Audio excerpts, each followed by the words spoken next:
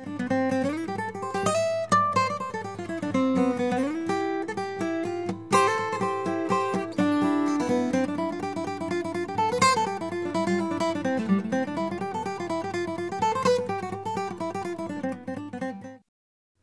friends, I'm Steve Kaufman. As you may know by now, I don't know.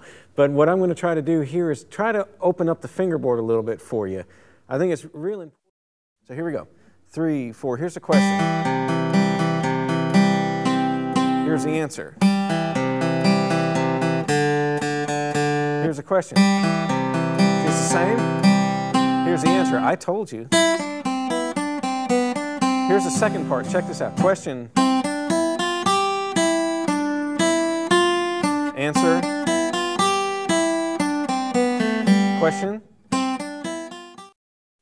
A, B, C, D, E, F, G, A again, okay? So here I'm at D, D sharp, E. After E is F. And then now I'm starting with my givens again. F sharp, G, G sharp, A sharp, B. When I get to B, a trigger goes off. A flag gets sent up, and I say, oh, there's nothing between B and C. So here I am at C. Okay, C sharp and D. When all these tunes go in there, they're piled in on top of each other, hundreds and hundreds of tunes. They're stripped of their key signatures. That's the important part. They're all different melodies floating around in this bag. So if I need to come up with a melody to a song, all I have to do is hear the key. Do, do, do, do, do.